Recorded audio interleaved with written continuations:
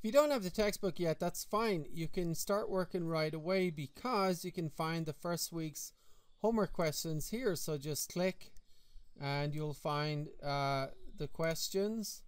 And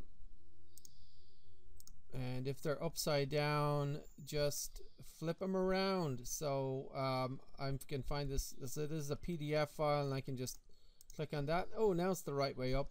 Of course, if you have a printer, that's great. You can print it off, and that will be handy to have. You might like to have it on paper, right? So this is enough homework to get you through at least the first 2 weeks.